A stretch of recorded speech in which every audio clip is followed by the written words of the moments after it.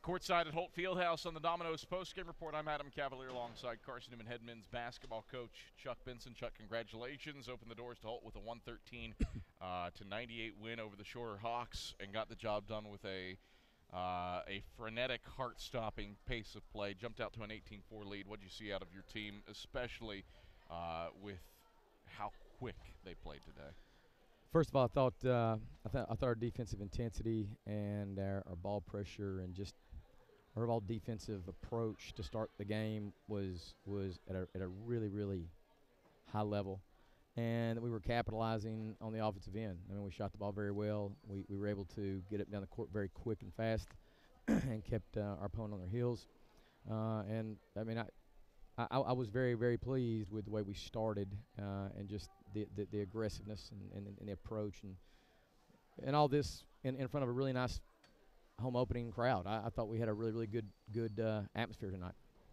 You look at this game, you spread the love around. Yeah. It's the kind of game that a Mason Bates would love because you know he's going to get 10 or so. Yeah. But 7 guys finishing double figures. How did you attain that level of balance? Well, we thought all along that we had guys on any given night could jump up and do that. And then on nights like tonight, when everybody is chipping in and making shots and sharing the ball, and things like this can happen. So, you know, I'm glad that we have that many guys capable of jumping up there and putting double digits on the board. Trip Davis has 16. Camille Chapman has 16. E.J. Bush has 16. What sticks out to you about those 3? That all 3 had 16. You asked me that question, I'll give you that answer. That's fair. That's fair. Well played. Well crafted, Chuck. Get out of here. But I mean, you know, all 3 of these guys their first night in Holt, and you know the gym was kind to them. So obviously, I'm happy for them. You know, EJ 16, 8 boards. You know, Tripp 16, 5 assists. And Camille, 16, 4 rebounds. I mean, there's so many other guys. I mean, Reese Anderson, 16, 5 boards, 5 assists, 1 turnover. You know, so many guys had really, really good nights. But again, for me, what I really liked was the attitude and the approach on the defensive end, set a tone. Never let Shorter really back into the game until. And even then, they finished the game on a 13-3 run, but you maintained that intensity throughout the night. What's that say about your team? Well, I mean, the truth of the matter is, man, and we just talked about it down there in the locker room, that, you know, we did not sustain the level of intensity that we would want to have sustained. I don't know what the lead was. The push lead up there pretty good the second half, and I think our guys sort of got a little, I don't know, just I hate to say a little boring. It just sort of seemed like it was a little lull, and the overall situation wasn't as competitive maybe at that point, and we had a 25, 30-point lead, and then I sort of felt like we lost our just focus and showed that we're not ready to handle prosperity yet, you know. So it'll be a lesson for us, hopefully. Jay Shropshire has a quality night, 24 points. The bulk of that comes in the second half. We had 6, 7. Yeah, 6 of 12 from long range. Yeah. What'd you do to bottle him up in the first half before he got frisky in the second half when the game pressure wasn't? Well, yeah, I think that's what you just said. I mean, we were really locked in with the scout, and we had the right matchups. In the second half, you know, those guys, to be honest, I think they knew that they were not going to win that game pretty early in the second half, actually. And so now they're just running around, you know, drop kicking stuff in. So, you know, it is what it is. I mean, you don't want to take anything away from them, but they're really the actual pressure had subsided for them, and they got really pretty frisky. You look at the first weekend with losses to Lees McRae and King.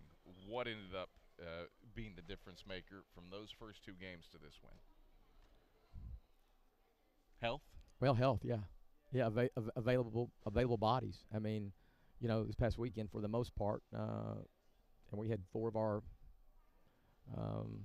older, more seasoned veteran guys that have proven they know how to compete at the college level that were basically unavailable. And that allowed other guys a chance to play, which good for them. But, you know, it's like anything else. I mean, who gets to play is a big part of the outcome.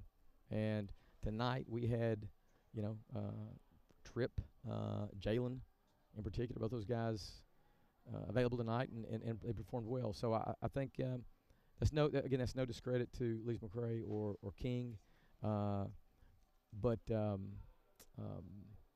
tonight we had a full complimentary roster, and I thought our guys performed with great zest and zeal. Gave up 20 offensive rebounds to Shorter. Is that in part a product of a poor shooting night, or what do you owe that to? Yeah. It's sort of a couple things. That we held them to 37% in the field, so they had a lot more opportunities to collect those. We still out-rebounded them for the game. Had 13 offensive boards of our own. So, that's going to happen. Am I happy it was that number? No, I'm not.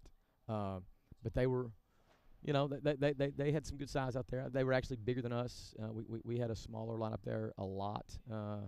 But we were battling and fighting, and they just had more opportunities at it, and they collected them. Kind of a weird, at least cadence to the schedule here to start the season. No Saturday game for you.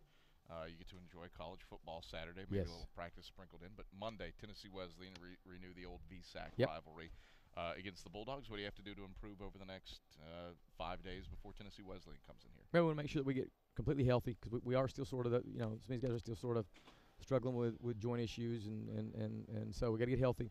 We want to make sure we're learning from all these early experiences. I mean, dude, if you think about it, and you know this, there's only one guy right now on this court for us that played substantial minutes, with Nick Rogers and Cameron Andre being out with injuries, Reese Anderson's the only one that played. So all the guys that are playing are brand new, and we are very much in the throes of sort of figuring out the identity of this team and the rotations and the personnel and how we play together. So there are a lot of moving parts right now, but we'll continue to sort of try to mesh and come together and put the best product we can put on the court come next Monday.